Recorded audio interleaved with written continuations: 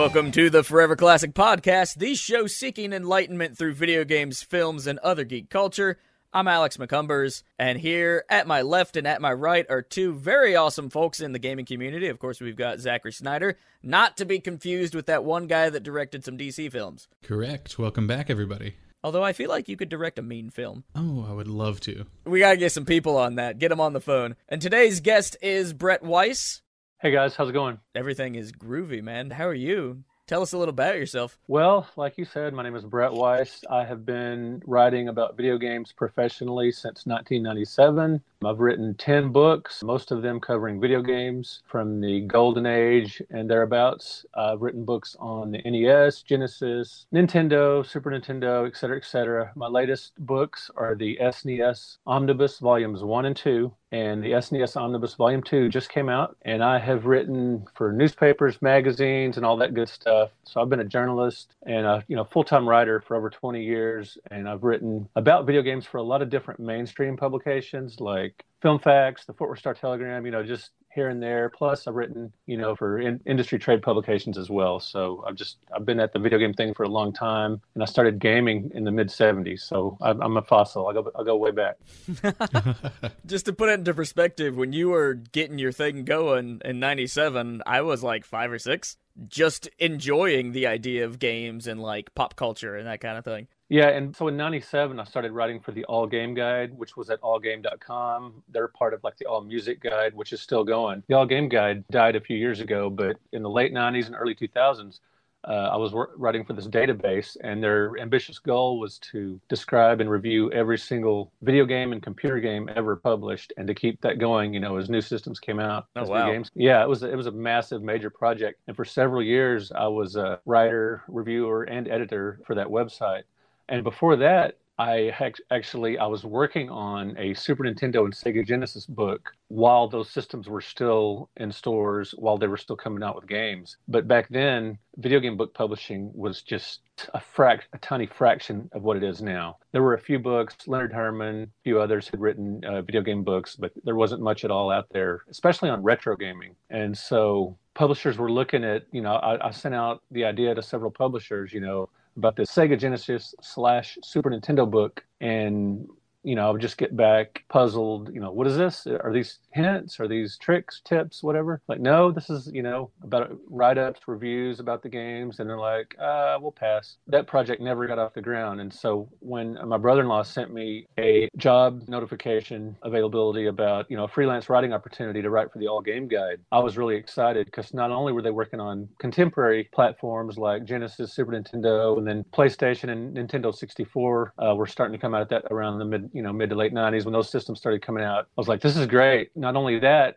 I could write about the Commodore 64, Atari 2600, Odyssey 2, Vectrex, even the Adventure Vision, RCA Studio 2, stuff like this that most people don't have a clue about that I was really excited to write about. So we were filling up that database for several years. And then after 9/11, I got moved back to just part-time working on it because I was off-site. They kept it was a company based in Ann Arbor, Michigan, and they kept their on-site writers and pretty much knocked everybody down to part-time. And then after that, they just pretty much let everybody go, and they eventually folded. But what was good about the All Game Guide, not only did I write I know I wrote hundreds and hundreds, probably over 1,000 write-ups for the All Game Guide. Once the All Game Guide went away. See, they were also going to publish books, a series of books, because the All Music Guide does as well for albums and stuff. They were going to do something similar for video games. Well, when the All Game Guide went away, I thought, I'll just do that myself, which sounds crazy. But that was the birth of the Classic Home Video Game series. When I was at the 2006 San Diego Comic-Con, I met the publisher, McFarlane Publishers. At that point, they had never published a video game book, but they had done books about movies,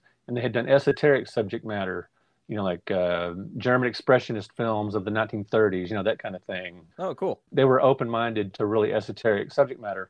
Well, writing about video games, even as late as 2006, 2007, that still seemed a little niche, but they were willing to take a chance. They really liked the nostalgic angle of my first book. I pitched it to them, that would cover the Atari 2600, ColecoVision, and television. And the editors with McFarlane, they remembered those systems fondly, and they thought they were the perfect publisher for this book. So that's when the Classic Home Video Game series began. 2006 is when I met McFarlane at the San Diego Comic-Con, and then the book, Classic Home Video Games, 1972 through 1984 was published in 2007. And that was also right around the time YouTube started getting popular, the Angry Video Game Nerd. It was around the time that Nintendo, the Wii Shop channel, and so that's kind of got the retro gaming ball rolling. And I like to think I played a tiny part. The last 12, 13 years, retro gaming has just blown up like crazy. And my book series, the Classic Home Video Game series, has played a small role in that. It's always cool to see how things kind of came back there, especially when, like you mentioned, the Wii Shop channel brought all that to everybody's like in-home console, and then everybody and their mom had a Wii. Plus grandma, so it was just like super accessible, ready to go. And then they started releasing things like the TurboGrafx 16 games, which got people kind of interested. And then, like you said, with the popularity of the Angry Video Game Nerd and YouTube, it all kind of came back and clicked in a really, really big way. So it's cool to see that you were right there in the middle of it, being a part of that movement and really trying to make something out of that, not just, let's make a retro-inspired game like lots of these indies do, but to really reflect on what has already been released.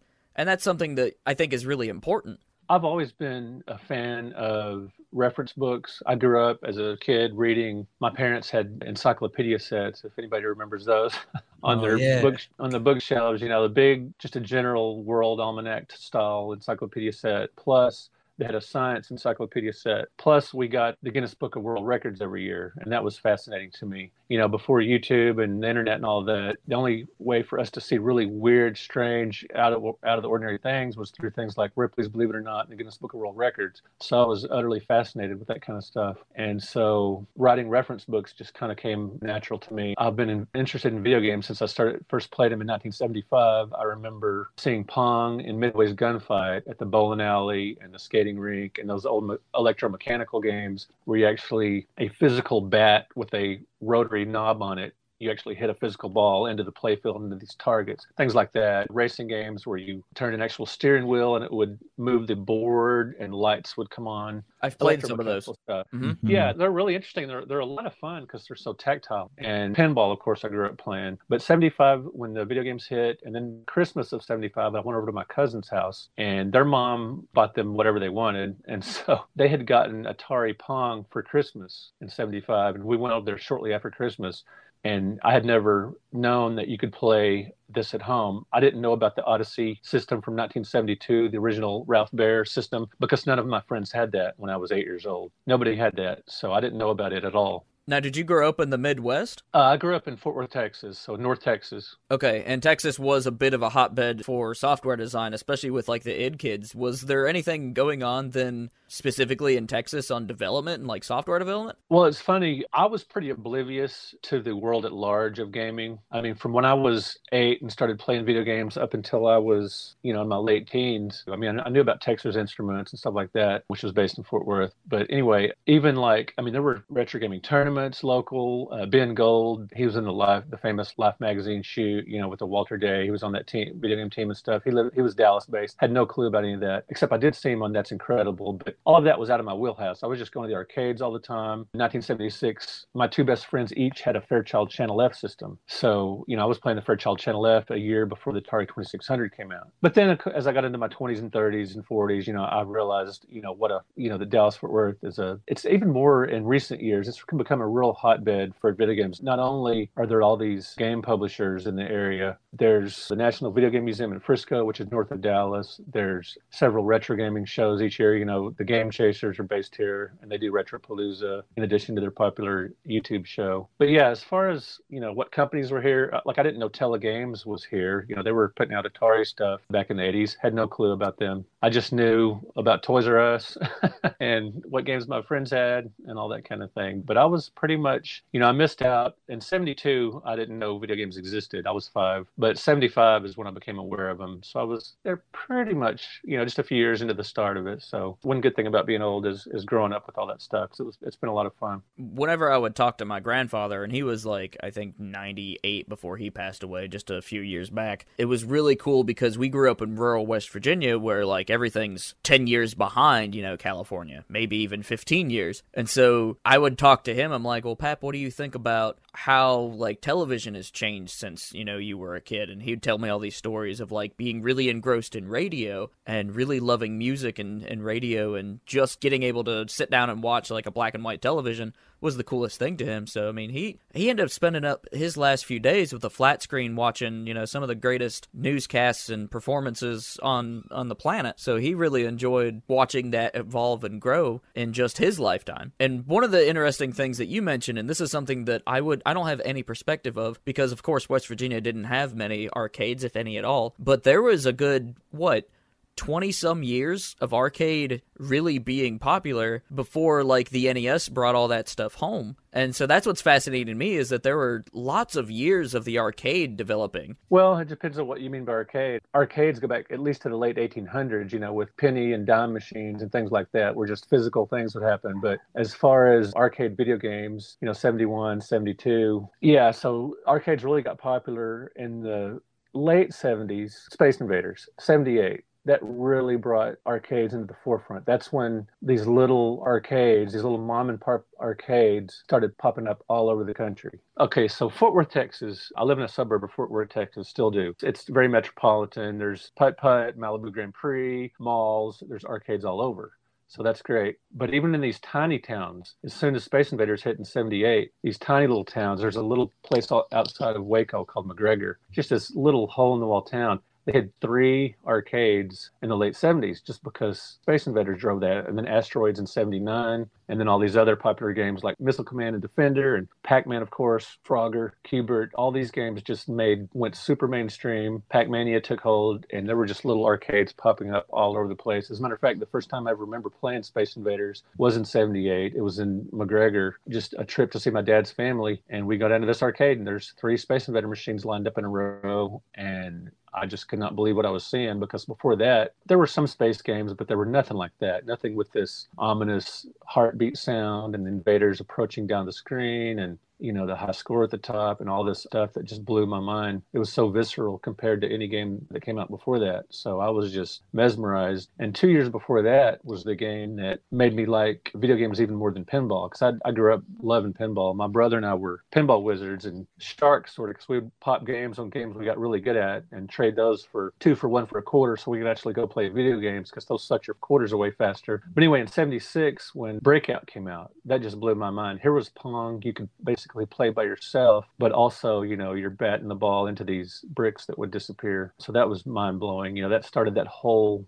element of gameplay, which you saw later with Space Invaders, with Tetris. You know, you're at the bottom of the screen, and at the top, you're trying to get rid of these objects. And that apparently fascinates people. That apparently saw some psychological need to make things on the screen disappear, because that gameplay element took hold like crazy. It does. There are a lot of different little visual and audio things worked into games that just really affect our brains in like a super positive way. Now, when I say I didn't grow up around arcades, there were a couple arcade games in various places. One of my earliest memories is sitting down or being held by my dad or something, playing a Miss Pac-Man machine in either like a bar or a restaurant. I remember there was a pool table. And of course, we grew up owning the NES, so that's my absolute earliest memories. But I do distinctly remember Miss Pac-Man or just standard Pac-Man. It was hard to go to a place, especially in the peak early 80s and even up into the late 80s. It was hard to find a place that did not have a video game. If you're going like to a bar or a pool hall, or I remember one time, even in the early 80s, the Dallas Mavericks basketball team, there was a time when there were arcade games in the concourse. You're just walking around the arena. You know, you don't see anything like that in an NBA venue now. But the little Quickway convenience store right by my junior high,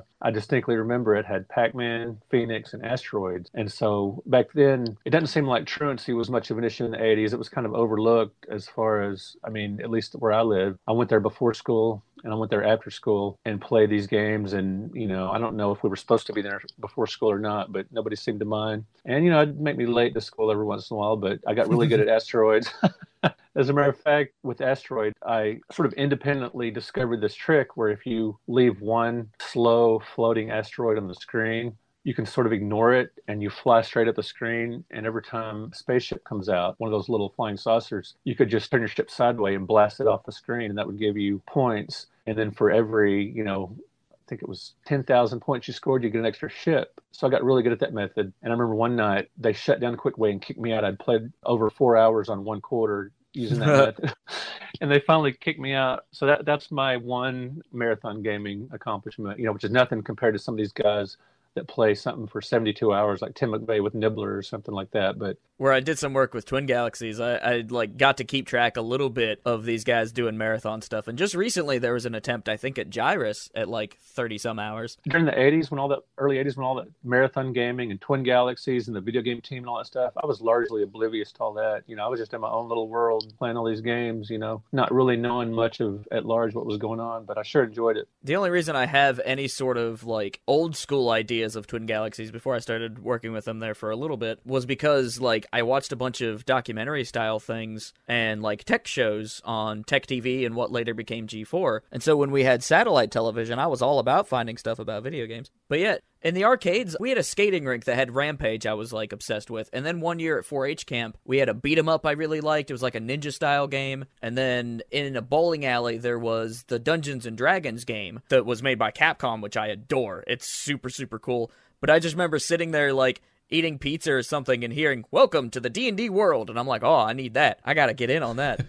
Zach, what arcade memories do you have, if any at all? Actually, it stems from my mom again. She's the one who introduced me to games in general, her and my dad, when I was young. I got introduced to like Super Mario on the SNES. So I think it was Mario 3 was the first game I ever actually like owned and played. Well, if it was the Super Nintendo, was it like the collection that had like all three, Mario 1, 2, and 3 on it? Or was it Super Mario World? I don't remember. It's been a long time. That was a long time. Well, I know how those early memories can be fuzzy and they can crisscross. And you just remember playing Mario on the Super Nintendo. I know for a fact that I had the Super Mario All-Stars on Nintendo, and I have it somewhere in my stuff. But That's such a great collection. It was. I played the hell out of it. Anyway, she was avid about playing stuff with me. Like, she's not really into it anymore. She likes watching. She's not really able to play. But she would always take me to this flea market, which Alex is familiar with. It was in Elkins. Oh, that little place next to the trailer shop? Yeah. Yeah, I bought some great games there.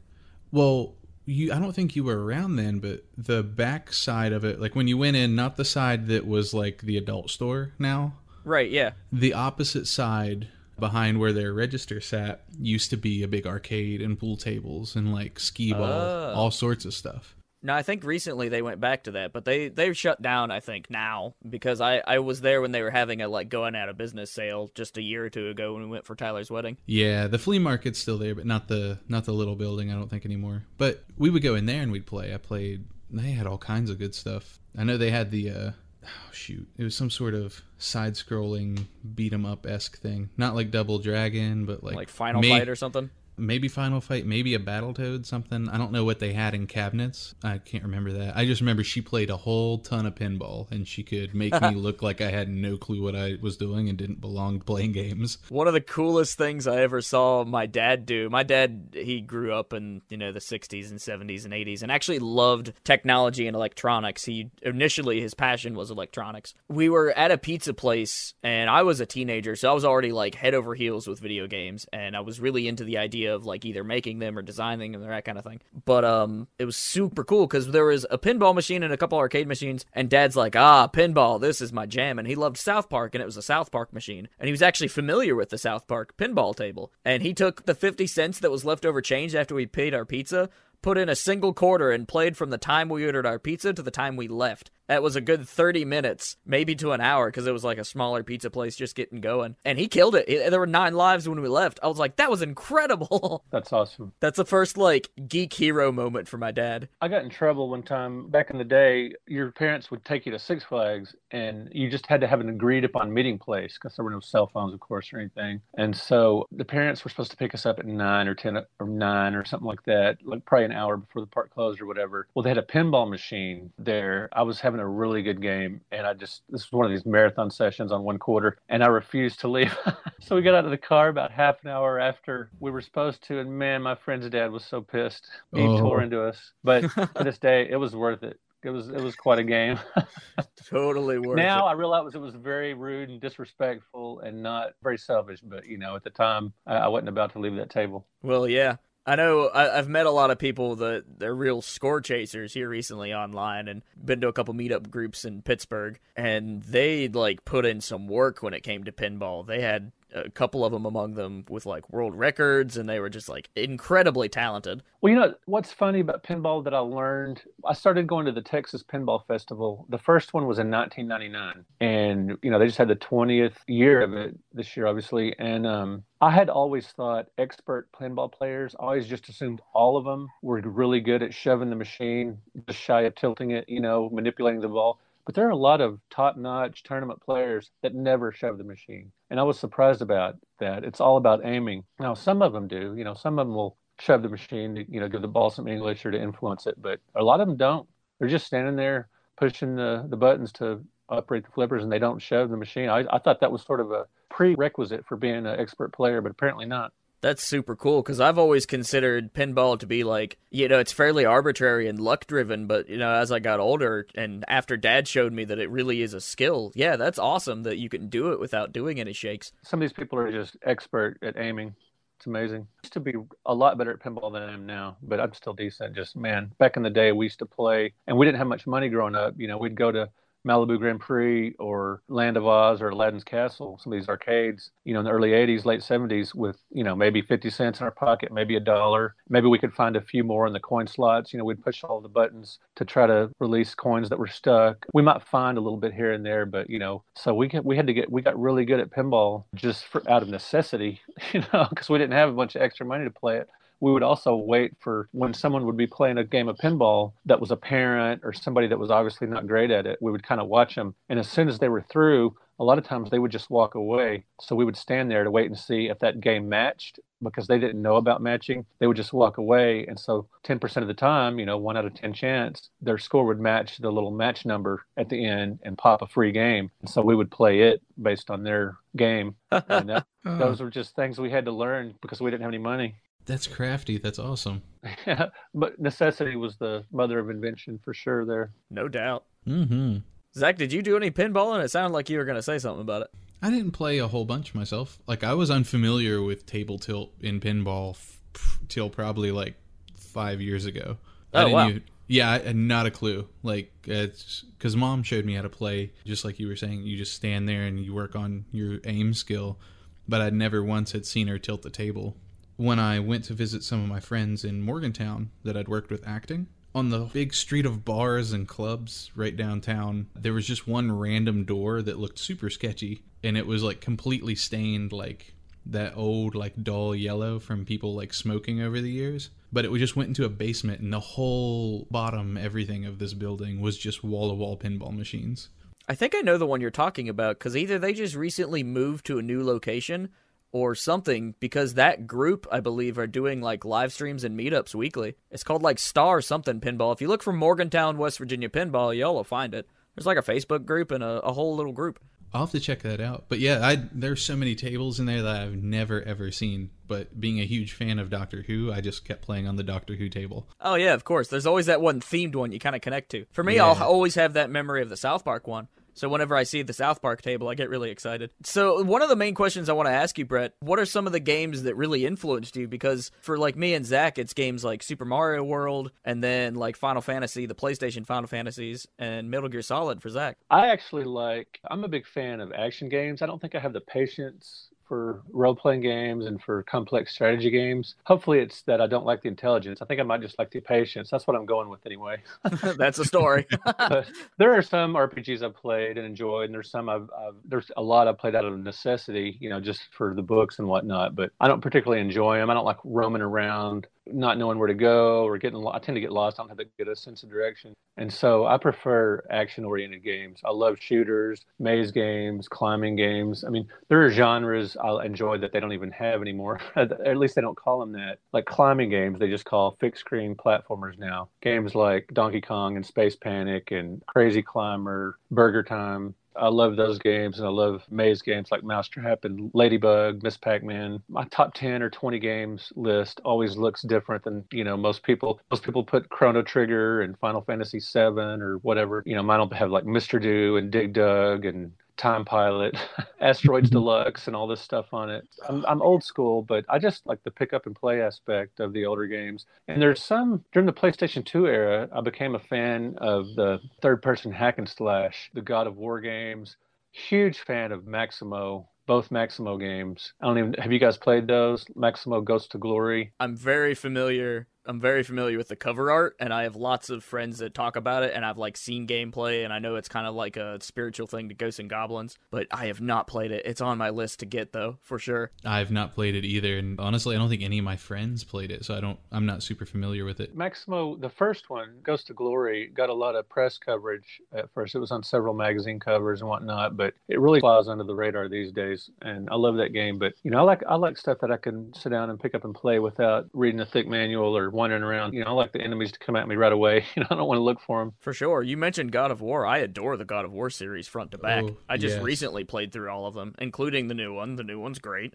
And those kind of games, there's some non-linear aspects to those, and there's some, you have to figure out, how you use your weapons and all that stuff, and that's fine, as long as it, I don't mind something relatively complex like that. That's cool, I like learning that stuff, and it's fun. But RPGs just kind of, I don't know, I don't have the patience for them, I don't think. Although I did, like I said, there's some I've enjoyed. I like some of the Zelda games, of course, but those are more action RPGs, of course. But by and large, at the end of the day, I usually sit down and play something quick and easy to figure out. I'm a bit of that too. I play a lot of games based on, I need to do a review or I'm doing this for a project or whatever. But anymore, if I'm just playing for absolute fun, I almost always play something that I can finish in a weekend. Here recently, I'm really into the idea of picking up these like old PS3, PS2 shooters, like your Killzones and Resistance and stuff, and just going through one every weekend, and I just enjoy it. I went through Onimusha. We just talked about that. Oh man, I've got the trilogy, I believe it was, right? When there are 3 of them? There are 3 initially, and then there's like a 4th one that most people don't like. There's like 8 games, I think, altogether, including a couple ports. Right. Well, I'm thinking of the PS2. I have the first 3 on the PS2 They're just good. sitting on my shelf. I don't remember. I got them for super cheap or something, but I've got all 3 just in mint shape on my shelf thinking, I'm going to play these one of these days. They're just sitting there. I've always heard those are fun. I can't recommend them enough, and they flew under my radar when I was like in that prime of playing on the PS2, but I played them front to back, 1, 2, and 3, and adored it. Anymore, I think the best way to enjoy them is probably the remaster for the first game, but the first game's a masterclass. I love it. I think it's excellent. Great. I played a lot of Shinobi at that time, the PS2 version of Shinobi. Hard as nails. I'm familiar with Shinobi, like, on the Genesis. My friend loved Shinobi 2 or 3, I think. Third Shinobi on the Genesis is fantastic. I mean, it's just this big production. It's such a great title for a 16-bit game as far as it looks so great, and these cinematic production values and stuff. It added some new stuff to the series. But the Shinobi on the PS2 is basically your third-person hack and slash. Kind of like the Ninja Gaiden that was on the Xbox? Yes, a lot like that. And Cool. It's tough, but it's a lot of fun. But those 2 games, Ninja Gaiden and Shinobi, during that era, I played the heck out of both of those. I love that real hard. I even enjoyed Conan on the Xbox. It was a similar type of game. Not as good as those, but still pretty good. I like the kind of like hero-based action games. I think they're a lot of fun. There's a lot of games in my like favorites list that include that kind of style. Yeah, I prefer that to the first person. I'm not a big fan of first-person shooters. I don't know if it's just the controls or the perspective or what. I did love Halo. Who doesn't, right? And a few others, but I definitely preferred the third-person games. I think I have a preference for third persons as well, more often than not. And so many of those have, are fantasy genre, which I really like. Oh, I do love the fantasy stuff. The military era of the late 2000s, or the mid-2000s, I guess. I'm not a huge fan of a lot of those shooters, except for the fantasy-driven ones, like Gears of War, Halo, the ones that really had a lot of effort and thought put into them. Yeah, Halo was just hard not to like. It was so cinematic, and just the voice effects came in at the right time. It just was story-driven, it was just a really fun game, and, it was like a first-person shooter for people who don't necessarily like first-person shooters. It was a very good direction for that series. I really like Reach, too, in the later years. I thought Reach was really good. Oh, Reach was so good. It's coming to PC soon. That's pretty cool. Oh, man. Toast is going to freak out. That is her absolute favorite. I don't think I've done any PC gaming, personal computer gaming since Dark Forces on the Mac. Oh, wow. I don't use my computer for games for whatever reason. Probably because it's easier just to use the consoles. There's something to be said about that, right? I think in late college, so about 5 or 6 years ago, I got my first like actual hardcore, this is my PC, I'm going to build it for gaming. And it's just that much more complicated than a console, that you're not necessarily focused on playing the game, you're focused on tweaking it to your particular computer. And that can take a lot of the fun away from me personally. Some people like that. Oh yeah, there's people that swear by it and think I'm crazy for not playing any PC games, but it's just not my thing at all. Yeah, no, I love mouse and keyboard control, specifically for first-person shooters. I think is perfect. Right. But yeah, I love the simplicity of here's the game presented, and you pop it in your system of choice, and it just goes. Right. Mm-hmm. Now, let's talk a little bit about the SNES Omnibus specifically. Now, for anybody unaware, this is a collection of every single American release on the Super Nintendo, coming in 2 volumes. The first volume was it last summer or the summer before, Brett? Last summer. Last summer, yeah. And I actually helped out on this project a little bit. It's like this massive collaborative process, but was really driven by, like, most of the collaborators, I think, added to what you had already done. But it was really cool to see, like, a lot of different people in the gaming world kind of come together for it. Yeah, I did the basic write-up for each game just to describe the gameplay details, the synopsis, and that kind of stuff to try to give you a good, concise, but thorough overview of each game. And within those descriptions, a lot of times review elements were, critiques were built in as well if I had a ton of experience with each game. But the games I were, just played for a little while or weren't, that didn't grab me strongly or that I just didn't feel what I wanted it to do for each game was supplement it. Even the games that know like the back of my hand, I wanted to supplement each game write-up with thoughts from gamers in the community. I wanted programmers, developers, video game store owners, video game convention organizers. I wanted stories to supplement the games because, a book of reviews is fine, but what really grabs people are stories. People love to read stories. And, before there was even the written word, people passed information to each other and entertained each other by telling stories. I think humans just resonate towards stories more than they do,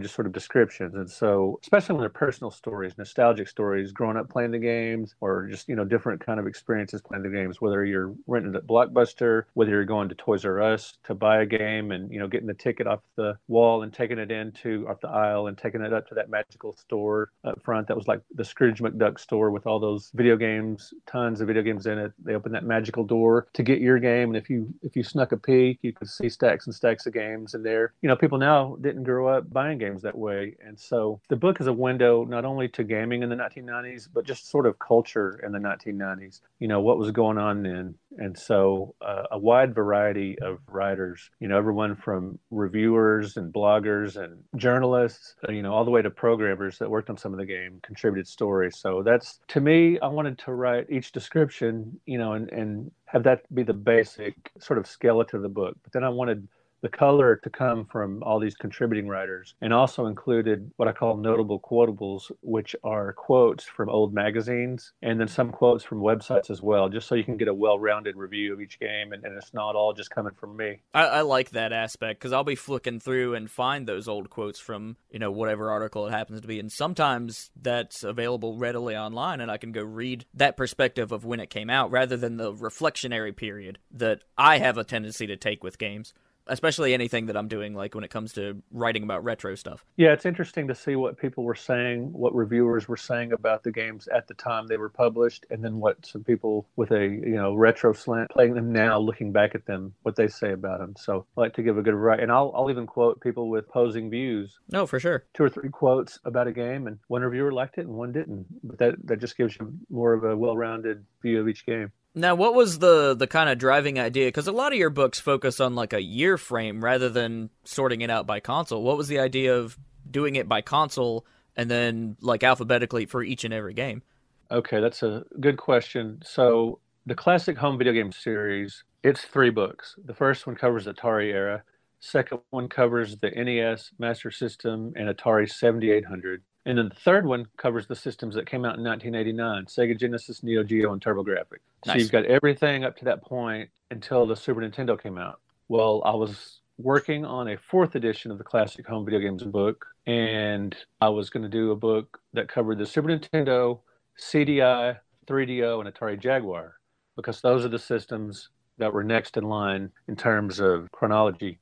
I started working on that, and I thought, with retro game book publishing getting way, way more different than it was 10 years ago, 12 years ago when I was starting. There's coffee table books, there's full color, there's screenshots all over the place. There's, just the retro gaming market for books has changed drastically. The books that are being published now, the full color and all this, there was nothing like that, hardly at all. So I thought, I need to up the ante a little bit. I need to find a different publisher. the big systems to collect for are NES, Super Nintendo, Genesis, N64, and now GameCube. I mean, those are the big systems. Store owners will tell you those are the games people are looking for. And I thought, okay, I'm at the Super Nintendo. The book publishing industry's changed. I need to go full on Super Nintendo, and I need to make this a large edition with screenshots for every game. And I just flipped it 180, and just to go full on Super Nintendo with much better production values. And it definitely shows in the books, too. I mean, these are full color. There's these awesome, screenshots, old artwork. It's pretty fantastic. Thank you. I appreciate that. And a lot of the credit can go to Schiffer Publishing. It was my job to come up with the images. I had help with that. I mean, I scanned a lot of stuff in my collection, but also had Nintendo Age was a big help. Moby Games was a big help in getting these images, and some others. I'm not going to name everybody because I don't want to leave anybody, leave one person out or something. But I've had help, tracking down some of and the same thing happened with the Classic Home Video Games books, the actual games and manuals. I borrowed a lot of stuff to be able to write about every game. And with the Super Nintendo books, I borrowed some stuff, and people did some scans for me and things like that. It's a collaborative effort. Very few books, if any, are written, especially a massive reference book like this, are the work of just one person. It takes a lot of help, from, my wife helping me with my computer. I've had some technological questions come up about the technology, about different things. Mm-hmm. A friend of mine is an expert on working on computers. I had suddenly the folder my book was in was locked up, and so things like that. So along the way, I've had a lot of help, and the best and most fun help I've had was with the contributing writers. And there are a handful of new writers for the SNES Omnibus Volume 2. When I say new, I mean added to the project. One, John Jackson Miller, who's a New York Times best-selling author of some Star Wars and Star Trek books. He wrote a piece for one of the games, and then I think it was Super Conflict, I believe. And then Kelsey Lewin, really popular YouTuber, wrote a story about Packy and Marlin. I believe that was the game she wrote for. And her big thing with collecting is unique and oddball items and just weird stuff like the Wonder Swan system and the Game Boy sewing machine game. She loves the bike that she's gotten really good about making these historical videos too now, from the connection with Metal Jesus. Yeah, she's great. She does a great job. She's right up there with the gaming historian Norm Crusoe as far as production and just taking the subject matter seriously and stuff. But yeah, I was at that Portland Retro Gaming Expo when she won the life cycle in the auction. Oh, nice. But yeah, her story in the SNES Omnibus Volume 2, she described, with Packy and Marlin, her story relates how and why she got into collecting oddball stuff in the first place. So you get a lot of stories here that you're not going to find anywhere else. Around half the games or more for each volume has a supplemental nostalgic story by somebody in the community. And it's funny that you mentioned Kelsey, because that is one of the more public folks, I guess, in the volume too. Her and Cody's podcast, the Game Blitz podcast, is actually what solidified my idea of doing this show. And then Zach also being a fan of podcasts. He's like, yo, podcasts are sweet. And I'm like, I really like gaming podcasts. And then somehow we got here, and it just ended up being super cool. Yeah, she's only in her mid-20s, but she carries herself and has the knowledge and the willing to chase after the knowledge. Someone much more seasoned professional, she's really something else.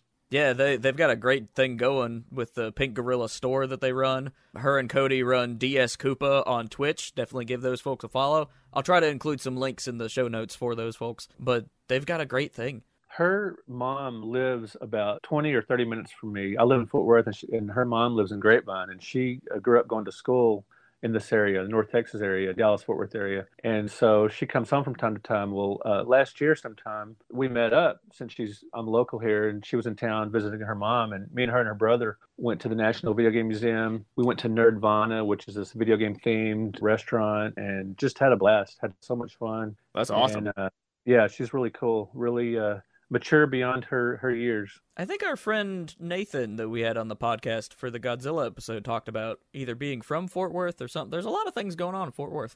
Dallas-Fort Worth has blown up like crazy. I mean, Screw Attack used to be based here. They've moved to Austin and gotten absorbed by Rooster Teeth. I believe that's what's happened to them. But yeah, there's a lot going on. There's, like I said, Retropalooza. There's the Let's Play Gaming Expo that's now every summer. They hold some major tournaments. Lots of developers based here. There's arcades all over the place. Free Play Arcade, which most of the locations, there's 3 or 4 locations now. Most of the locations have over 100 games. It's $10 to get in, and everything is on Free Play. So it's an incredible deal. So yeah, it's a happening place for retro gaming for sure, and gaming in general. I definitely want to come take a visit for the museum specifically. But yeah, that sounds awesome. I know Pittsburgh has been picking up too in the retro gaming, and then Portland, of course, feels like it's a really good hotspot for it. And Seattle and those sort of places, driven by a lot of this YouTube content and keeping things in the conversation, and a lot of those games being really studied. When it came to the book itself, I mean, did you ever have the thought of doing anything other than literature, like a podcast or a video series or anything, or has it always been kind of focused on books, and why? Well, I've always been a writer. In the late 90s, well, not always. Since I was a kid, I've been interested in books and writing. And I mean, my mom used to take me to used bookstores, and I'd buy the piles of Peanuts, the little Charles Schultz paperback books, Mad Magazine, comics, all that stuff. I just read voraciously, and I've always been interested in reading and writing. And then in my early to mid 20s, I finally got serious about it. And I wrote short stories. I wrote fiction for some different small press publications. I was a quarterfinalist in the L. Ron Hubbard Writers of the Future contest. And I got actually a written letter from New Yorker magazine telling me to keep sending them stuff, which was just blew my mind because that's very rare. Their slush pile has got to be huge, through the roof. But that lasted for a little while. It wasn't really taken off. I mean, I was getting a little success here and there, but in 1997, when I started writing for the All Game Guide, I switched to nonfiction because I could get paid right away, and there were a lot more outlets for nonfiction. And so I started writing for the Comics Buyer's Guide. I got on their review crew for about 12 years. I was writing for the longest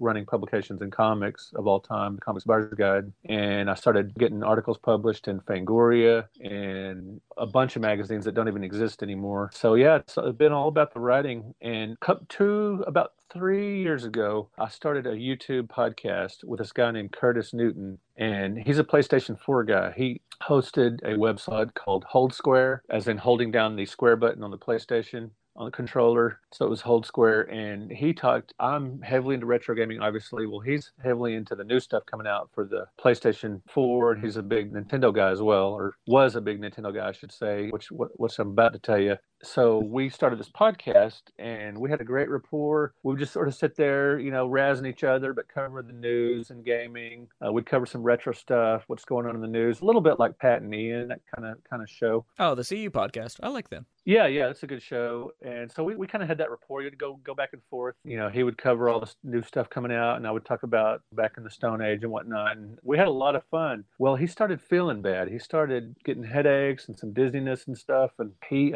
the podcast sort of took a back seat, and then we'd record here and there. And then he finally stopped and thought, well, I guess he's just kind of, wanting to get out of it. And I knew he had some medical issues in the past. We were at a Star Trek convention one time, and we were about to watch William Shatner. And right before Shatner came out, he had to go home because he was having migraines. I was like, okay, this is serious. Well, my wife and I were on the way to Nerdvana one night a couple of years ago, over 2 years ago, because it was around Christmas time. And it's that video game restaurant I was telling you about. They were having a big media event for that, like some kind of press thing that I was invited to. And on the way there, we got the phone call that Curtis had died. And so, not to bring the podcast down too much here, but yeah, so that pretty much ended my YouTube career right there, because I don't really have the production capabilities or interest or anything like that. I'll be happy to do a podcast or be on a regular podcast even, or YouTube or anything, but I don't really have the time or the initiative or the ability to produce anything like that. But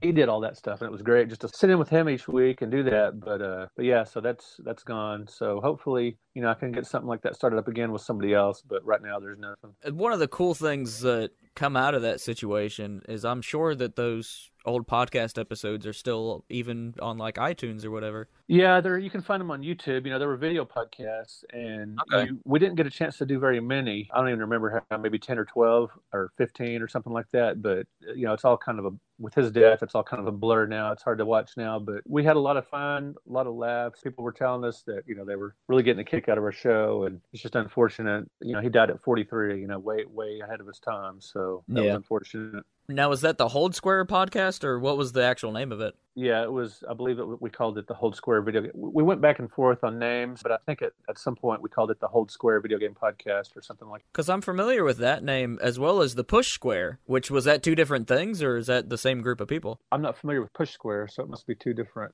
ones. I wonder if they were like inspired by your all's production or something. I don't know. It could just be a coincidence. Yeah, could be. Like Hold Square Video Game Podcast, and the Hold Square Reapers was the name of they had a group, the Hold Square Reapers were, they were gamers all over there were some in England, in Europe and stuff, and based all over. And every once in a while, they would have a meetup in the Dallas-Fort Worth area, and they would come here. And one time they checked out the National Video Game Museum. One time they checked out Jerry World, which is the Cowboy Stadium, in Arlington. So they loved seeing where the Dallas Cowboys played and getting to tour that stadium and stuff. But yeah, it was a whole gaming community, the Hold Square Reapers, and I think the website. I don't even know if they're doing that website anymore. So it was unfortunate. It was great being able to talk about whatever was going on. There's always retro gaming news now, whether it's a new retro console or some kind of, something or some scandal or something or high score deal. But so it was fun getting to talk about the events each week. But if the opportunity presents itself where I can just sit in for an hour or two each week on a regular podcast that has a decent following, I'd like to do that because, these days it's really important to have some kind of, I think it's YouTube presence, it would help sell books for sure. Yeah. So there you go. Anybody who's interested in adding somebody to their podcast, it seems like Brett might be interested in the idea. Yeah, if you've got a reasonable following and just like to have fun, I'm your guy. Nice. But yeah, if anybody wants to check it out, just type in Hold Square, one word, video game, one word, podcast, and you'll find several episodes. I'll have to look it up later just because I love me. I'll eat up any of this historical stuff. Well, see, the sad part is we were just getting started. I mean, we would film it in my game room. We had no post-production. It was pretty low rent. It was, just a couple of microphones and a laptop and stuff. But as we went, he was going to start piecing together, some post-production stuff, some environmental stuff. He had big plans for it, but that all died with him. Yeah. So back to here's the interesting thing. I think that games have this really, maybe it's all media, we really seem to connect with media. And maybe it goes back to that old adage of, sharing stories and capturing some of this stuff that really makes us human. So what are your thoughts about the fact that games just have a tendency to naturally bring people together? I think that's the best thing about gaming. Through doing these retro gaming conventions, I do a lot of shows each year to promote and sell my books. And I mean, the coolest thing to come out of this is I've made a lot of friends, and there are probably, I've known tons of people now through gaming, but there are probably 4 or 5 people I know I'm going to be friends with for the rest of my life through these gaming shows, without question. So, yeah, it's great. People just get together, laugh, have a good time, and, bond over mutual interest. And some of these gaming conventions, you'll go to the show during the day, and then when the show's over, you might go to somebody's house to play the games you bought, or you might meet up at Free Play Arcade after, because people are in from out of town, and want to do something at night. So it's a very communal experience, gaming, it can be. I've definitely experienced that where you're at a convention and, you're doing your convention thing, whatever it might be. And then, once the doors are closed or everybody's ready to kind of turn in for the night, sometimes that can turn into a whole extra event. There's been several nights where we're like, all right, well, now we're going to go to a nice restaurant because we never do that, or we're going to go check out some of the local hot spots. Yeah, and some of the bigger shows might have like a party afterwards or something, at the hotel or at the convention center. So yeah, it's a blast. It's a lot of fun. I've had a great time, and the last couple of years things have really amped up, and convention promoters have been reaching out to me to be a guest at their show. And sometimes I'll reach out, because a writer isn't necessarily as well known as a YouTuber or whatever. So in some cases I'll reach out, and then when they discover who I am or, research it, they'll say, thanks, but no thanks. Or they'll say, oh yeah, great, we'd love to have you out. Can you do a panel? It varies. Yeah. I know doing a panel is something that we'd really like to do, and if I had been able to go to PAX East, I'd have jumped on board with a couple of the ones that some of my peers were working on. Well, it's funny. I used to be terrified of speaking in public. Even even goofy like a video game convention where you're just talking about something you obviously know a lot about. Back in the 90s, I owned a couple of early 90s, I owned a couple of comic book stores. And like when the news media would come out to cover like the death of Superman, the news came out. Adam West, we had an autographing at our store. He came out. And they had serial killer trading cards. That was a big controversy. They came out and talked about this. I never wanted to be on screen. They would interview my business partner, my brother-in-law. Yeah. And so I'm way different now. It just came with experience. I've been interviewed a lot of times, and I've done panels now. So I've gotten through time, and just being old and crotchety, I've gotten to where I don't care anymore. So I can, do these panels and whatnot, and it doesn't faze me anymore like it used to, which is nice. Another perk of getting old, I guess. Say what you want. I look forward to the days when I'm an old crotchety man and I'm like, get off my lawn. shut up, kids. I'm playing Chrono Trigger. I never did Exactly. finish it. Now's the time. No, I don't think I've ever had too much of a trouble talking in front of people, except for high school. I don't think Alex met me in shy days. And I don't know. No, I only met you in like post theater. Hey, I'm Zach, and I'm really good at talking to folks. Oh man, I remember giving a talk on Superman in college. So there's something I really know a lot about, and I'm so glad people didn't have cameras on their phones back then, because I'm sure somebody recorded it and it would be haunting me for the rest of my life. It was so awful.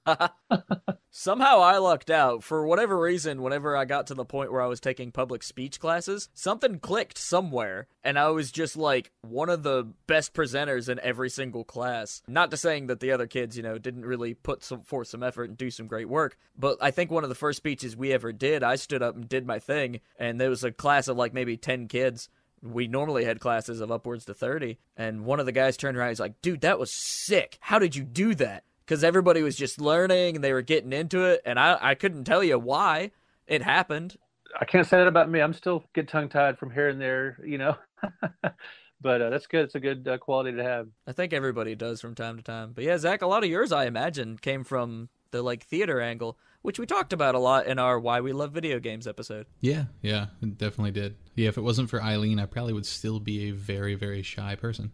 And nowadays, we're just putting ourselves out there every day, whether it's in our daily lives or even on social media and stuff. Because I feel like putting yourself out there is super important nowadays. Yeah. It really is. You have to promote yourself or nobody else will. Speaking of promotion, Brett, once you got Schiffer Publishing, what did that process kind of look like? Did you have to organize all your files on a folder? Was there some sort of data thing that they had to go through? Well, real quick, so I had done the classic home video games books for McFarlane Publishers. I actually pitched them a book called The 100 Greatest Console Video Games 1977 through 1987. They actually turned it down. They're sort of a literary publisher, and they don't like top 100, top 50. They don't like anything that sounds, listy like that. They want to be more literary sounding. And so Right. They actually turned the book down. And so I took it to Schiffer, which I'm really glad I did, because Schiffer, the 100 Greatest Console Video Games, they liked the idea and went with it and published it. And Barnes & Noble brick and mortar stores actually picked it up. And so every Barnes & Noble in the U.S. ordered 3 copies of that book. So I was really glad I went with Schiffer. Plus, it's full color, hardcover, and all that stuff. So that worked out well. And so that was actually published before the SNES Omnibus. Then when it came time for me to do the SNES Omnibus, once I thought of that, instead of adding to the Classic Home Video Game series, I took it to Schiffer, and they really liked the idea, especially since the Super Nintendo was such a hot collector system right now. And so, yeah, I just write up the Word document, and I don't know if that's what you're asking, how I submit it or...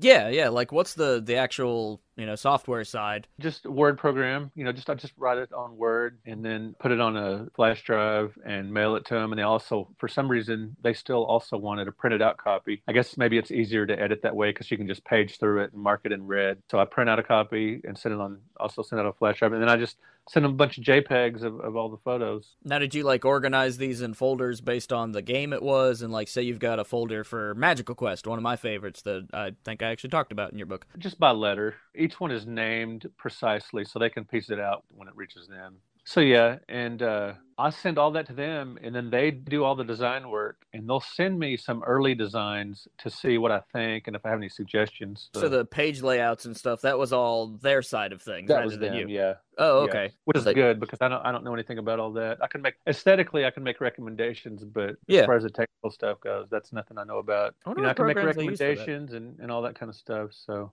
this was the SNES Omnibus Volume 1 was the first book I've ever done that actually had a dust jacket, so that was kind of nice. So anyway, yeah, so it's on Schiffer. They have some really good production values, so I'm happy with them. You talked a little bit about how the collaboration process was. I mean, what was the thought process behind even wanting to do that aspect, and how did you kind of pitch that to the publisher? Well, it occurred to me that, see, Pat Contry's Nintendo NES book, I did over 50 reviews and what he calls reflections for that book. I didn't know you were in that. That's really cool. Yeah, he had, see, I met him back in 2010 at the Screw Attack Game Convention, and we got to talk, and he came to my booth and saw my NES book. And he said, I've been thinking about, he's the NES punk and, hardcore NES fan, obviously. And he said he had been thinking for some time about doing a NES book. And so he was looking at mine and stuff. And then later on, when he decided to go through with it and do it, I'd talked to him a few times between then at different shows and whatnot, and messaging and so forth. And he asked me if I wanted to be a contributing writer on his NES book. And I said, sure, that sounds great. I was flattered and all that. And I wrote over 50 of the reviews and reflections in there. Well, the reflections are more informal memories and just sort of colorful information about each game. And I wanted to do something like that for my Super Nintendo book, but without copying that idea. Mm-hmm. And so the idea I came up with was Insider Insights, which has commentary about each game, but not necessarily from me or from... He had different people writing his book. He wrote over 400 of the game descriptions for his book, whereas I wrote all of them for mine. But I wanted color added to each game that's not necessarily from me. I wanted a wide variety, and I didn't just want like a fan's perspective. Nothing wrong with that. I wanted to go a little different way than that. I wanted perspective of people that are in the industry, even if it's a loose connection, like somebody that used to review for Electronic Gaming Monthly back in the day. Like Martin Alessi used to write for Electronic Gaming Monthly. He did some colorful write-ups. So I just wanted, supplemental material, but not copy the reflections like he did. I didn't want to be exactly what he did. I wanted to go a different route. So as all good projects arise, you get a germ of an idea, but then make it your own. And so that's what I did here. So I put out I put on message boards, on Facebook. Which is where I found it a couple summers ago, was on a Facebook retro group. Yeah, I just put the word out and it's funny, I got some blowback. I was like, oh, you want, me to write for free? No, thanks. And I was like, okay, built into my question, I said, this is not a paying position. This is just for fun. This is and there's two reasons I didn't make it paying work. Number one is because I'm not getting rich writing these books. My primary income comes from writing for newspapers, websites, magazines, I'm just down in the trenches writer, cranking out copy for my editors with different newspapers, magazines, and websites. The books are vanity projects. They're fun. They get me invited to conventions. They look good on my resume when I do approach magazines and websites wanting to do articles, that kind of thing. So the books aren't getting me rich. So I didn't, if I would have paid, there's been well over 100 contributors to these books. If I would have paid for all those, that would cut deep. I'm just being perfectly honest. That would cut too much into my royalties from the books, just from a pure pragmatic answer. Well, another answer that's just as valid, the other reason I didn't want to pay is because I wanted these stories to be purely passion projects. I wanted people to write things about their memories playing the games, or their memories developing the games, or buying the games, or rage quitting the games, or whatever, purely based on nostalgia, fun, because they wanted to do it for their love of it, and not because it was a paying gig. Because you would lose a little essence of that, I think, if it was a paying position. There's that idea of, now I have to do it for money. I didn't want to risk that. So those are the two reasons I went that route. And it's funny, I got some blowback and like accusing me of, just like saying all these things. I said, well, this is voluntary. I'm not putting a gun to anybody's head to say to write this stuff. Some of these people writing this are going to have never been published in a physical book before. So a lot of people are very, very excited about this. I remember 8-Bit Eric, he studied journalism in college and everything. And he said, man, this was just such a great opportunity for him to, be published on a scale like this and such a nice book. And a bunch of people told me, this was just such a great opportunity. So I feel totally justified in sending out submission requests because it's like I said, it's a voluntary position. People can do it if they want, and everybody that did it just had a blast. They love seeing their name in print. They love getting their stories out there and sharing the history of what it was like in the 90s, gaming and buying games and renting games and all that stuff. And again, this book feels more than a collection of references done as an encyclopedia, even though it is very much in sort of that kind of same idea. It feels more like a collaborative effort to me. It's like we're a part of something much larger and a much bigger family. Yeah, I really wanted the community at large to be represented. And there were some people, I don't want to name names, but there were some people I reached out to that I really wish would have been involved. And all they would have had to do was just take an hour or two and just write a couple of paragraphs of a specific game that I knew they had a really strong connection to. But for whatever reason, they just elected not to participate. And I thought that was a great loss. But there are some cool names here, like Ben Reeves, the senior editor with Game Informer, wrote the introduction to Volume 2. John Riggs, who has a really popular YouTube channel, wrote several really good stories. He's been on our show. I like John Riggs a lot. Super nice guy, one of the nicest guys in gaming. Another guy that's along those lines is just the nicest guy you'd ever want to meet is John Lester, Gamester 81. He has some stories. Oh, yeah. In his book. Really cool guy. They just got a new Super Nintendo game out recently, didn't they? Yeah, the Sydney Hunter with Collector Vision. Yeah. Yeah, I reviewed it for my website, brettweisswords.com, by the way. I haven't looked at any of the reviews.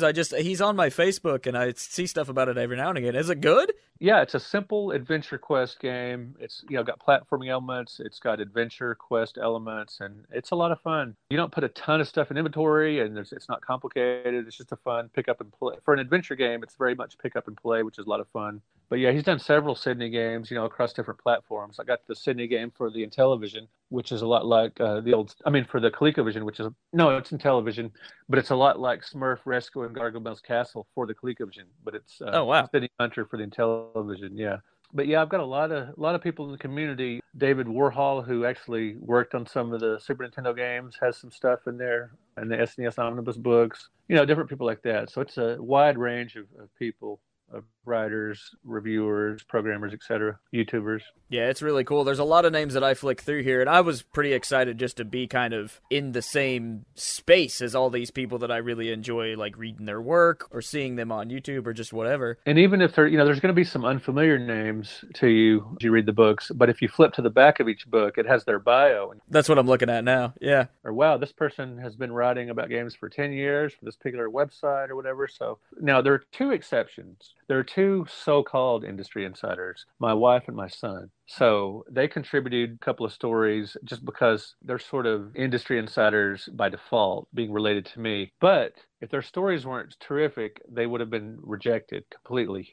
Right, yeah. And I mean, that's your support. Your family's just as much as part of you as you are them. And they have great, like my wife has a story about Street Fighter II Turbo for the Super Nintendo. And it's, objectively speaking, one of the best stories in the book because it talks about how this game we played early in our relationship really caused serious conflict between us. And let's just say more than one tear was shed over this game. So we transitioned from that to Donkey Kong Country. And I think her story was actually about, she did Donkey Kong Country and Street Fighter II Turbo, I believe, if memory serves, because Donkey Kong Country is the game we started playing instead of Street Fighter II Turbo because that was the cooperative game that pretty much saved our marriage, to make it a little hyperbolic. But her stories are great. She's an English teacher. She's a terrific writer. My son is a history teacher and went to University of Texas at Austin, graduated with flying colors. So like I like to say, I may only be the second or third best writer in my family. So anyway, so they have, a nod to them in there. So, but yeah, most of them are by, vast majority are by industry people in one form or another. I wanted books people could pick up and flip to a game real quick. Do I want this game or not? Am I interested in this game or not? Is this a platformer? Does this have non-linear elements? Is this an adventure game? Is this a throwback to the old genres? Like there's a similar, like I think Wiz or something like that on Super Nintendo, sort of like Hubert, whatever. But within that, I also wanted a book you could just kick back on a Saturday afternoon in your hammock and just read fun stories like you're reading a novel or something. Yeah. So I think it covers both of those. It's definitely really cool. Now, you talk about capturing that sort of story element. And this is a book that really surprised me. I'm going to do a quick shout out to this guy I used to work with named Van, who's also a big game fan, and he's really into like modern shooters and the indie games like Binding of Isaac and such. And he actually was like hanging out with us one night, and he's like, dude, you got to read this book I have. And he hands me a copy of Masters of Doom, I think it was called, which is the story of the id dudes. Yeah, I haven't read it, but I've heard good things about it. Yeah. So I had this book, and I didn't expect to finish it. I think I sat it on my bedstand for 3 or 4 weeks before I picked it up. But as soon as I picked it up and started getting, I think, past chapter 1 or 2, I didn't stop. I just finished it. And I rarely do that with books these days. There's definitely something to be said about that. Like, story element with games being kind of like anchor point. Recently, there was that High Score Girl on Netflix, which a lot of people are really enjoying because it uses games as like an anchor rather than being the actual focus of the story. It's more about those characters. It's really cool to see like that games, we can talk about games in lots of different ways. We can take the analytical approach. We can be really methodic in the history and stuff. We can also just talk about these really cool stories that just happen to have games in them. So I think that culturally we're finally getting to a point where we respect games a lot for what they actually are. Right. Getting up there with sports and politics and music and movies and all the other subjects people care about. Yeah, just all the things that, Yes. Human interest. I guess the next question then, kind of tying into that, is what do you think about the importance of recording these sort of things in literature form?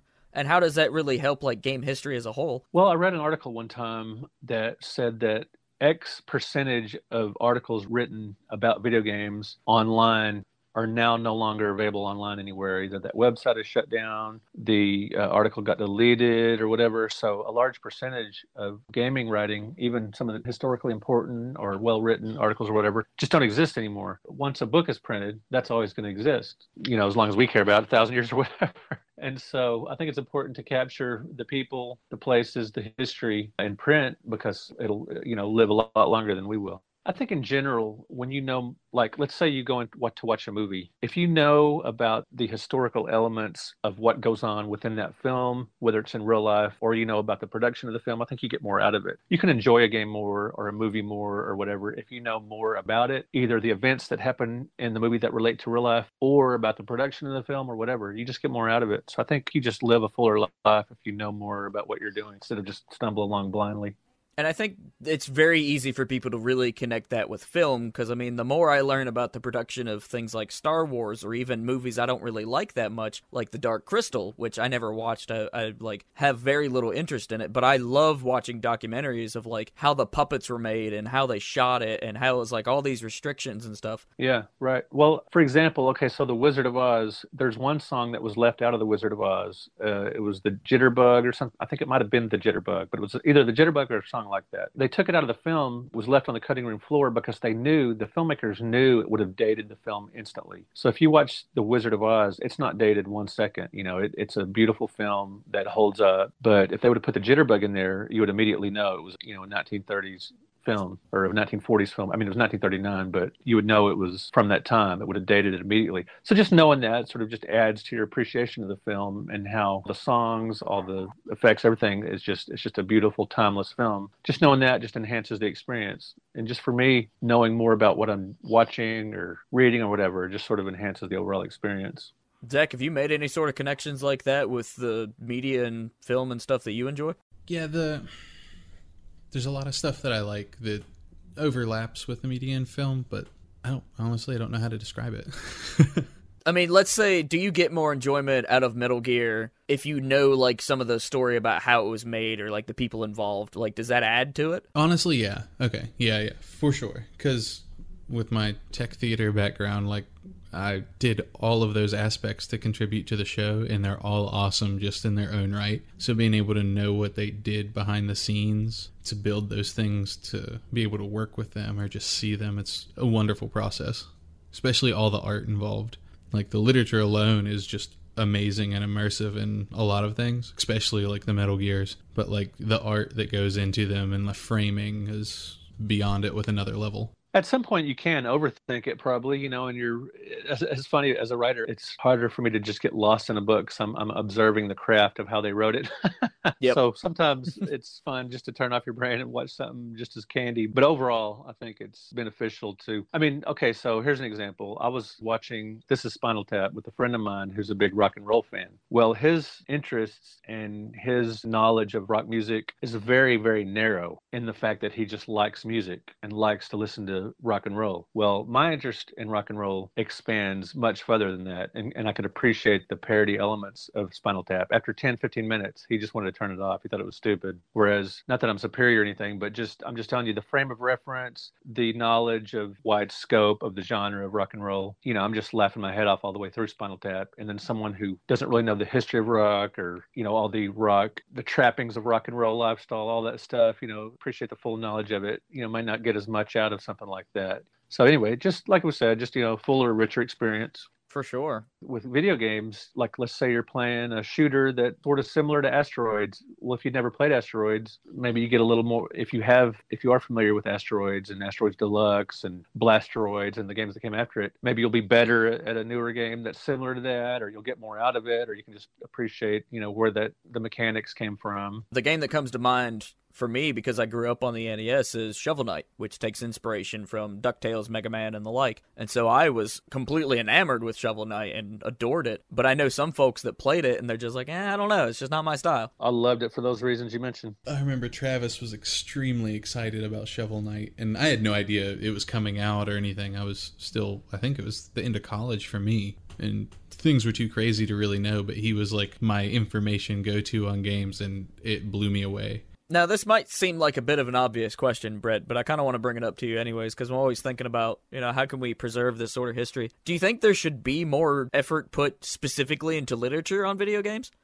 Well, yes, and I think the literature that's being written, I think, especially with some of the self-published stuff, I think there needs to be a little more attention to editing and grammar. I mean, just as a writer geek, I see so much that could, there are people that are super, super knowledgeable about video games, but that aren't really knowledgeable about writing. I think you need to be a writer first and a gamer second, or at least equal or something. I think just more attention needs to be paid to the writing process, the editing process, maybe pay somebody to edit it, or if you know a English teacher or somebody, usually somebody will be willing to look at something you're writing, because I just see so many grammar errors and so many mistakes.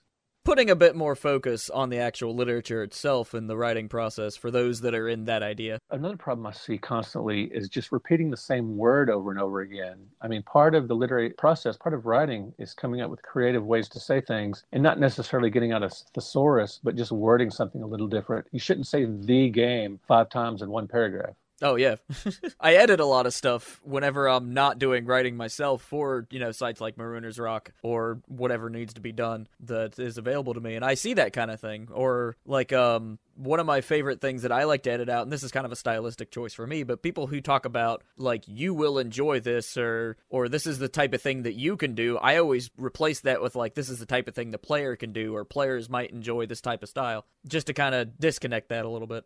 Either way is okay, but keep it the same. And within each, like in an article, to either say you or the player, or some variation of one or the other of those. But if you mix them, you can get in trouble. Yeah, and there's a bunch of really cool ways you can go about like a game review specifically. I know every now and again I'll be like, I'll start the article with a really personal kind of narrative and use I and such a lot. Or if we're talking about like, this is our stance as like the paper Marooner's Rock or whatever, then we'll use the words we. We did that a lot at Twin Galaxies. So it's just kind of like understanding the type of thing you're writing, I think, and then how people are going to read it that kind of determines the like voice of it. And there's a book that people don't refer to as much as they used to, Strunk and White. It's a style guide that'll tell you just about everything you need to know about grammar and that kind of thing. I don't know that many gaming writers use that. What's the name of it again? Strunk and White, Trunk and White. It's a style guide that's been a staple of writers' desks for decades and decades. I used to have an editor in college that swore by the Book of Fucking Style or something it was called. Yeah, there's different ones.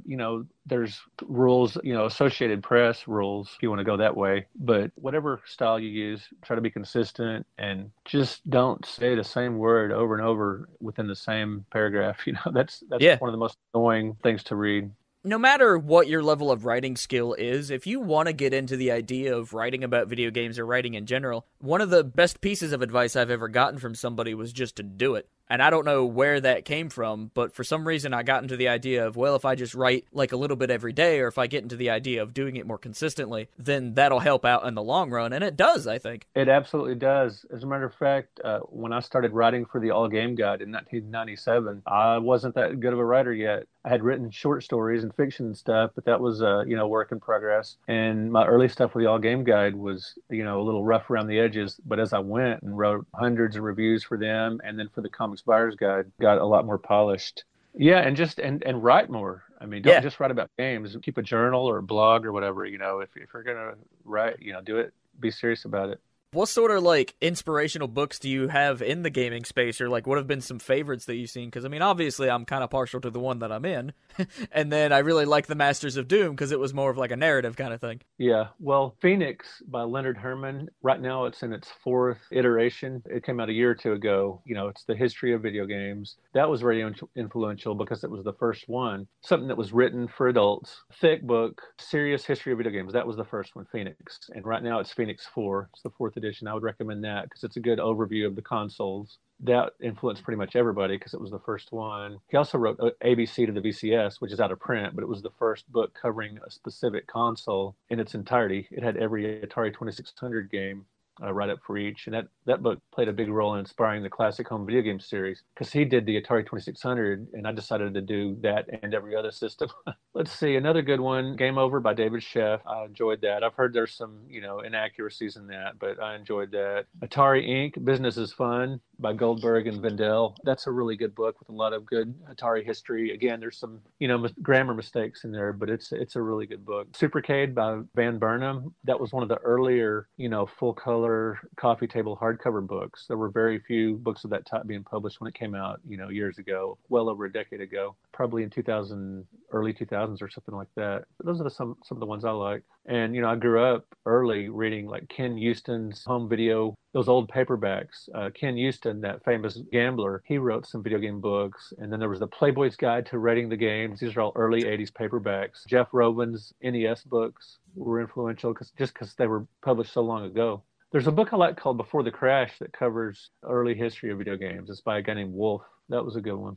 See, I've got a whole pretty good library of gaming books that I enjoy. The digital press guides, those are good. They're not really extensive write-ups, but they're good for checklists, for comprehensive within each system, as far as checklists, rarity guides, and all that stuff. And then some of the games have write-ups. And the old fanzines, you can look on the Digital Press website. Digital Press, just put Google Digital Press video games, and within that website, you'll find their fanzines online. And you can read fanzines from the 90s up to the present. And some of those early 90s fanzines were pretty influential. Joe Santulli, who one of the guys that owns the National Video Game Museum, he was publishing that fanzine in the early 90s, before hardly anybody was writing about retro gaming. So those are some influences. There's a publishing group, and I think it's called like Boss Publishing or something, and one of their books is specifically all about Final Fantasy V. I've listened to the guy who wrote it. Is it Boss Fight Publisher?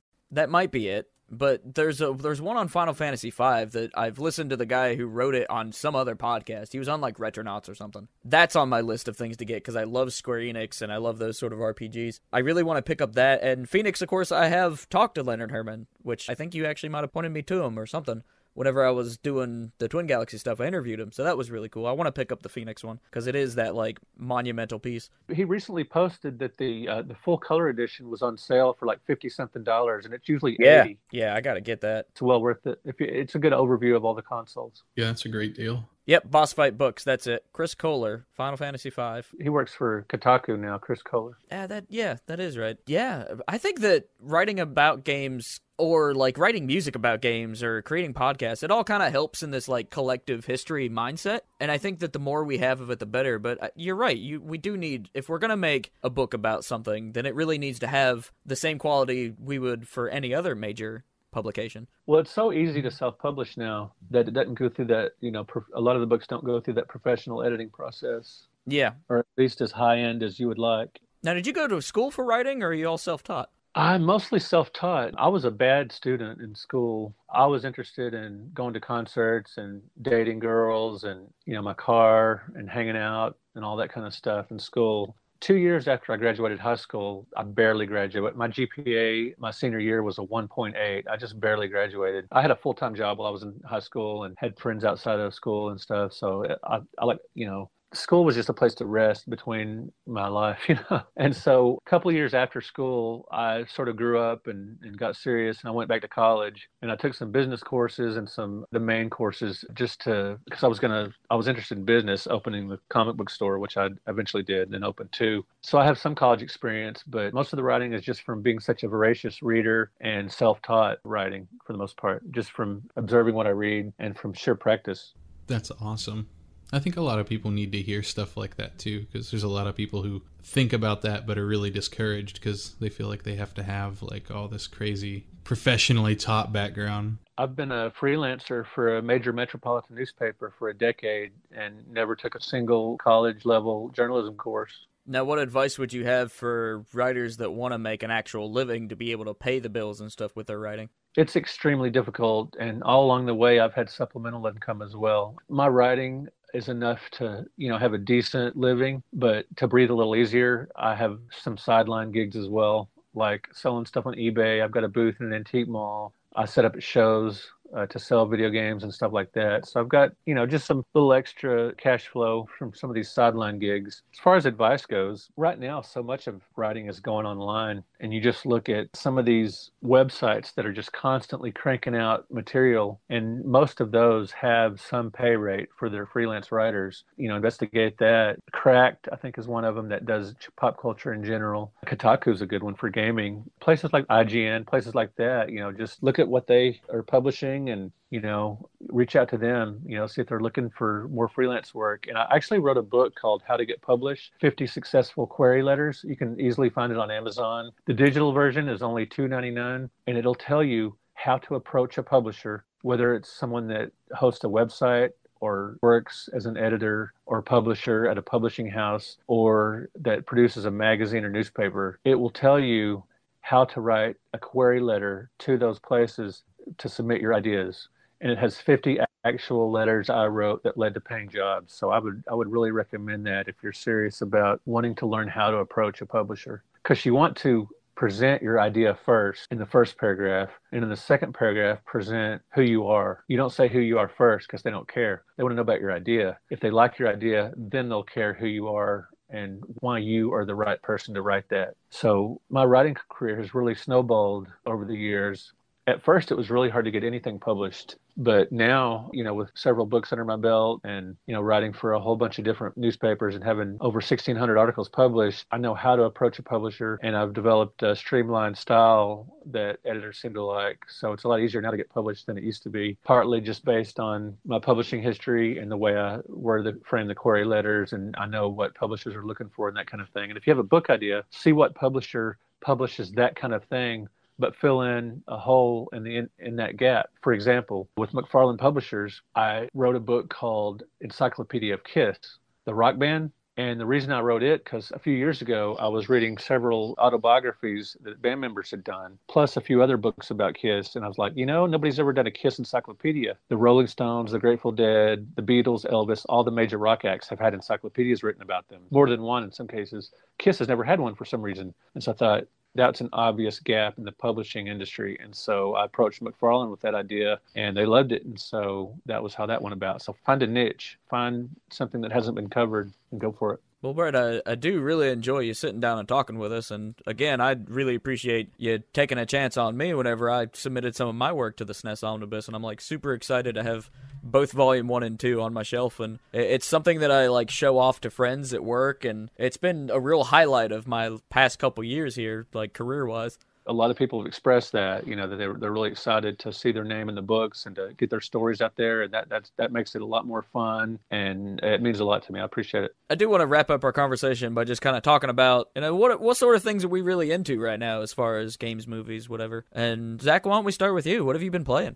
Honestly, I've been finally completing Kingdom Hearts 3. I'm just about there now. That's what I was doing a little bit earlier today. Getting ready for Borderlands 3, of course. I've been playing the alpha of a game called Spellbreak that is on the Epic Game Store right now. You have been telling me about Spellbreak for weeks now, and right as we speak, I'm going to go look this up and figure out what it's about. It's a type of battle royale game, but it's just basically a big fight among spellcasters. Which sounds like a great idea, first off. Yeah, it's in alpha, so it does not look as good as it will. They're constantly adding and updating stuff to it, but it's fun. It's very different because you fight with two hands, so you have an extra set of controls, and you can combine the different magic that you use for combos, or if somebody else throws one down, you can throw something else into it as well. It gets really, really dicey, really crazy. It's fun, though.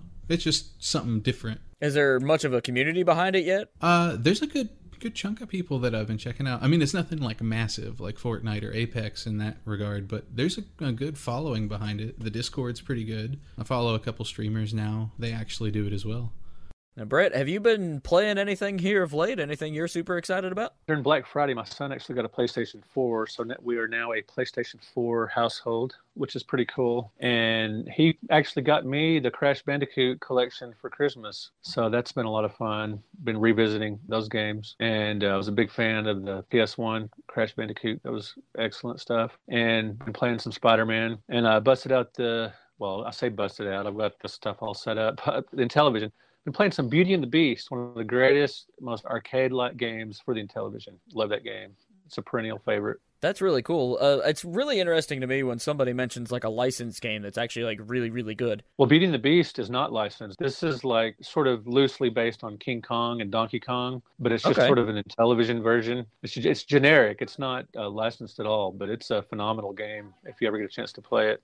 And you got to play it on the original Intellivision. It's excellent. Yeah, that's another one of the, because I like to collect hardware, and that's anything before the NES I don't really have a whole lot of, so that's something that I want to get into, some of that stuff. Well, then Beauty and the Beast on the Intellivision is, you're climbing a building. It's got some Donkey Kong elements too, but it's fast paced and it's fun, and there's a little strategy to it, and it's one of the more, a lot of the Intellivision games are sort of methodical, and you've got 16 buttons or whatever, and you've got slowly paced, and it was sort of designed that way, to be a more adult version of a gaming system compared to the Atari 2600, more sophisticated and everything. But as the system went on, there were some arcade-like experiences on it, like with Astro Smash and things like that. But Beating the Beast, highly recommended. Nice. And for me personally, I haven't been playing a whole lot of games this past week or so because I'm in the new job as an accounting tech, and that's a whole learning curve in itself because I'm not used to that sort of work. But I have got to play the tail end of Kingdom Hearts 3. I finally finished the main story, and I'm just checking boxes as far as getting the lucky emblems and trying to work towards building the Ultima Keyblade. And I can't say that's fun, but it is something that I'm determined to do. There's nothing, it's better than some of the other games. The mini games are a little better, but it's not great. Come to think of it, I haven't played very many good games here of late, because the other game I played is I finished Reverie, which is a Zelda-like style indie game, and I wasn't super impressed with it either. It's just kind of a passable Zelda-style game. So in the gaming front, I haven't been super into anything aside from Kingdom Hearts, and my interest is starting to wane on the third one specifically because of this kind of monotonous, huge task. I better recommend a book, or a guy I know is going to kill me. Go for it. So there's this book called The Minds Behind the Games, and it's a book published by McFarlane. I actually wrote the foreword to it. It's called The Minds Behind the Games, Interviews with Cult and Classic Video Game Developers by Patrick Hickey. And he's touted my books on a lot of shows, so I just want to give him a shout out. It's a really good book. It has interviews with some of the key programmers for different games throughout the history of the industry. So I just want to give that a shout out. I also wrote the foreword to The Bits of Yesterday, that book, that DVD, that movie, that documentary. I don't know if you've seen it. I don't think I've seen that one, but I've seen a lot of them. Yeah, it's pretty cool. It's called The Bits of Yesterday, and it's just interviews with collectors and stuff. And the director contacted me, and I wrote the foreword to the documentary that you can read on the inner paper that comes with the DVD or Blu-ray. So read more of my work. You can find it on The Minds Behind the Games and The Bits of Yesterday. But all my stuff you can find at BrettWeissWords.com, BrettWeiss words.com. There's links where you can buy the books direct from me or from Amazon. Nice. And we will be linking a lot of your stuff in the show notes. I know I've got a link to your Amazon page, your website. So yeah, we'll definitely have direct links for anybody that's on, whatever platform you happen to be on. Just open up that Google Doc and you have access to all these various links and ways to contact us. Speaking of, Zach, where can people, say you want to send a question to the Forever Classic Podcast, where's the best place to send that? The best place to send that for all of us is going to be to theforeverclassicpodcast@gmail.com. Surefire way to get us, because it's just Alex and I who can look at it. Yeah, it's just us. And keep that in mind, too. We may not necessarily see something, so if for whatever reason we don't get that email, find us on the Discord, which we have a link on our show notes. And you can always find us on places like Twitter. I'm at the number 4 EverClassic105, and you can also find our main page, Forever X Classic, both on Twitter. And there's also the Forever Classic Hub on Facebook, foreverclassicgames.com, our main website, which is just getting better and better all the time, truthfully. It's all built in Square, it's really cool, and we've got a bunch of great projects in the pipeline. Zach, where can we find you in other places aside from our collective spots? So in other places than that, I'll, of course, be on twitch.tv/Exquisite Liar. Of course, I'll be at Forever Classic Games with Alex. But pretty much all my internet stuff is Exquisite Liar, one word. Except for Twitter, because there's like a bot setting on my actual name. So it's exquisite_liar. Perfect. And then, Brett, do you have any other social medias you want to plug? You can find me at Brett Weiss, CHVG, which of course stands for Classic Home Video Games. Oh, I was going to ask you what that stands for. That makes sense. Yeah, well, those were the first books to cover complete console, like every game for every console, for the Genesis, NES, so yeah, those books are important to me. So it's CHVG. And then on Instagram, Brett Weiss, I believe it's CHVG also. Nice. I have been enjoying some of your photographs from these shows and like chatting, hanging out with the developers and whatever arcade you happen to be on. So keep that stuff coming. It's really cool. I'll do it. All right. Well, we do want to thank Brett for coming on to the Forever Classic podcast. It has certainly been a pleasure. Absolutely.